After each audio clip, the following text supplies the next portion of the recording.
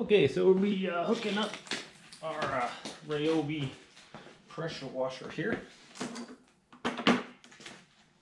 And first of all, what we want to do is get our gun assembled here. It just pops out like that. Push this in here, just turn it in there, and turn it clockwise. That locks in place. Okay. And we're going to get our hose.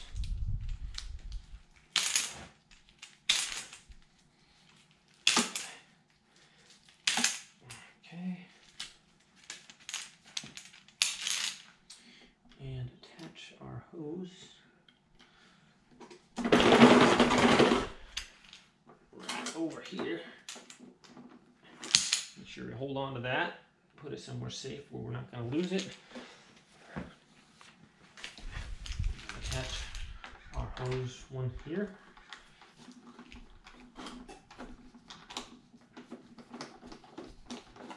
Just like that.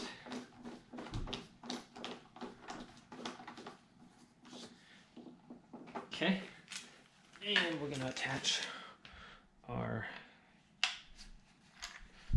pressure hose to the gun here.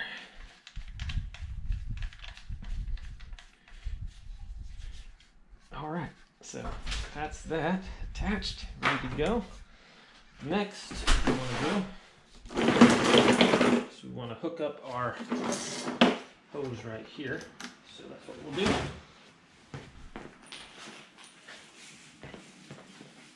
Just get our hose. Well, it's kind of loose there. Okay. And it even has like the starting instructions on here. So it says attach the hose, attach the other things, turn the hose on full water, get a steady flow coming out, plug it in, and then turn it on. So in those steps, we're going to now got all our hoses attached, so I'm going to go turn on the water real quick.